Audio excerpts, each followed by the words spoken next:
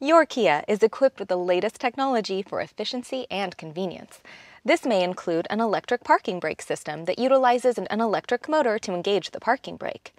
The location of the electric parking brake controls may vary according to the Kia model you are driving and if your Kia vehicle is equipped with such a feature. In this case, they are located right on your console. If so equipped, apply the parking brake with the brake pedal depressed by pulling up on the electric parking brake switch. Make sure at this point that the brake indicator light comes on. If you're on a steep hill, pull up on the switch for at least 3 seconds when setting the parking brake. Listen closely and you should hear the brake click in to indicate a firmer hold. The electric parking brake releases automatically whenever you depress the accelerator pedal while in reverse or drive. To release the electric parking brake manually, depress the brake pedal and press down on the parking brake switch with the engine ignition switch in the on position. Make sure also that the brake indicator light is off before driving away.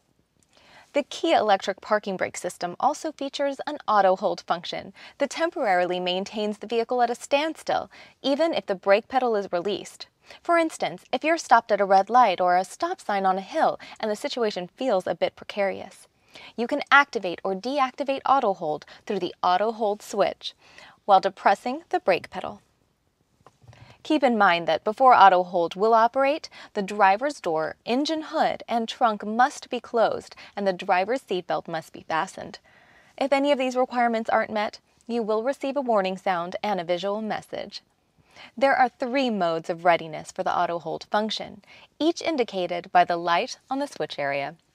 A white indicator light on the instrument panel will indicate that auto hold is in standby mode, with the switch turned on and the vehicle either at a standstill or being driven. That indicator light will turn green to indicate that the function is engaged. You must come to a complete stop by depressing the brake pedal for the auto hold indicator to change from white to green. When the auto hold switch is off, the indicator light will not be illuminated.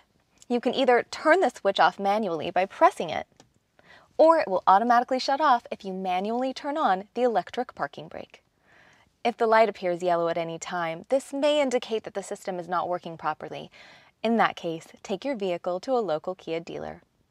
You should always have your parking brake fully engaged when the car is parked to avoid inadvertent movement of the vehicle. For more information, always check your Kia Owner's Manual or Features and Functions Guide.